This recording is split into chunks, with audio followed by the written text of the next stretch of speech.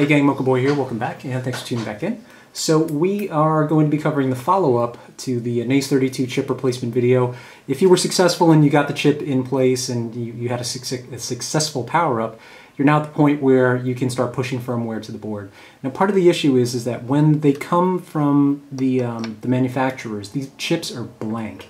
And although the bootloaders are stored in ROM, you still can't access the chip over USB until you get some firmware loaded on there. It's a long story. I'll spare you the details, but the plan here is to use this device over on the left-hand side. And don't let this intimidate you. This is an $11 board that you can buy on DigiKey. This is a Discovery board, which is an STM32 Discovery board. What it comes with are these two interfaces here. Now, if you've got an ST-Link programmer, that would go into here. When I started doing this, ST-Link programmers were still about 50 bucks, but somebody sent a link to me showing me one that was $4, so that might be something to look into for later. The interface that I use is this bank of pins right over here on the left-hand side. This is the serial wire debug port. And there are 3 pins on here that I'll point out. In order, this is pin 1, which is normally VCC, but I don't get any power out on that pin. This is the clock pin, this is the ground pin, and then this is the I/O or data pin. So you're only going to be using these 3 pins. Now those go into the back of here. So you have pin 1, again VDD, and then this is the I/O pin, and then the clock pin, and then all of these are ground pads. So really you're talking about having to solder in 3 wires, I/O, clock, and then ground down here, and then hook them into I/O, clock, and ground right there. One other thing that you're going to want to do is just make sure you remove the jumpers here. When you get this board, it'll come with 2 sets of jumpers. You're going to want to make sure you pull those off. If you don't pull those off, you'll end up programming this chip, not the serial wire debug target. One of the things that we'll also do, one of the things that you will also have to account for is an external power supply. Now only because I like to overcomplicate everything, I have an external 5-volt power supply that I dial in and then just hook directly into the power rails, and then I let the voltage regulation step that down to 3.3 volts, and then that's what powers the chip. If you're feeling if you're feeling adventurous, you can take power directly off of here. It's completely fine. The 2 sets of power pins that you can use are this VDD pin here. That's 3 volts out on that pin, or you can use 3 volts out on this pin. So if you wanted to do, if you wanted to solder in 4 wires, then you would go 3 volt. Now remember, it's 3 volts, not 5. 3 volts there, I/O, clock, and then ground. When you power the servo rail, remember that hits the Schottky diode and that 3.3 voltage, 3.3 volt voltage regulator, and then that's what powers the STM32. So just a couple things there to note. If you're working on a CC3D, CC3Ds come with their own serial wire debug port. It's down here on the bottom, and that has the pins that you need. Let me see if I can read those. Serial wire, I/O, clock, debug, ground. And then this is the Revo board. Same thing. The serial wire debug pins are on the bottom, just pointing that out as an example. So yeah, the process is pretty simple. We're gonna go grab the ST-Link software, get it configured on the laptop, grab the firmware, and then solder everything up and push some firmware. So stay tuned. Okay, so first thing we're gonna do is just get the header soldered in. These headers or rather the pads are left there because there's an actual part that you can solder onto there. But since we all run low profile installations, then it doesn't really make any sense to do. So we'll go ahead and pretend this is the ground pad, and again, all four of these pads are ground pads, so you can use any of them. Okay. Solder pads are nice and shiny. That'll make it a lot easier to just tack down the header. Actually, it doesn't matter. You could just solder them to both if you wanted.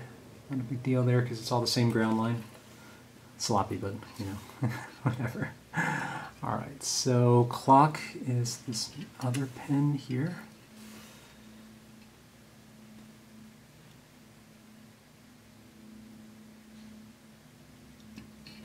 and then I/O is the set of pins right up here. You don't have to use you know, these colors. You can use whatever you want. This is just a regular like receiver header that you should have like tons of these lying around. Okay, and then once everything's tacked down, you're ready to go ahead and plug this into your F3 discovery board. Just remember, dial in 5 volts.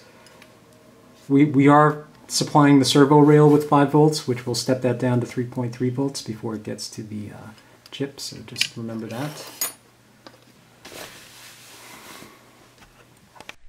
Okay, so we're ready to get started with the flashing process. We're going to need a couple of quick things. You're going to need the ST-Link utility, and that's the URL for it right now. I'm going to be running version 3.7, so go ahead and get that downloaded and installed on your system. I think there's some device drivers as well as a reboot that are required.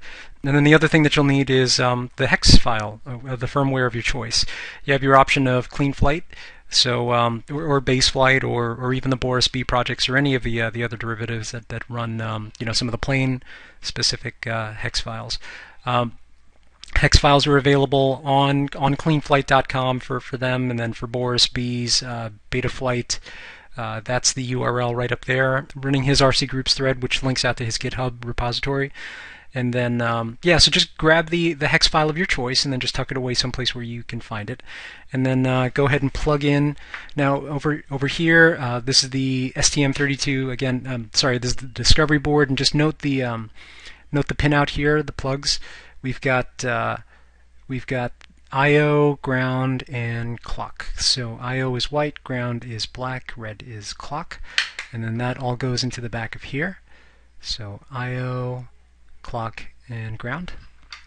And then obviously the 5 volt power supply coming in through the servo rail, which gets stepped down to 3 volts for the chip, or you can tap 3 volts out of that VDD line there, or that 3 volt pin right there. So you can work that out on your own and just figure out how you want to power the board. So go ahead and plug in your discovery board. You'll see those lights flash up. Go ahead and launch the ST-Link utility. The first thing you're going to want to do is just click that open icon, Clean Flight Naze. That's loaded into memory and ready to go over to the target. So now at this point, go ahead and power up your Naze board. And that little blue light shows us that we're ready to go. And you're going to go ahead and click Program and Verify. This is the easiest part of the whole process. You'll get this dialog box, and once you're ready to go, just hit Start, and then just sit back and relax. The whole process takes about 20 seconds.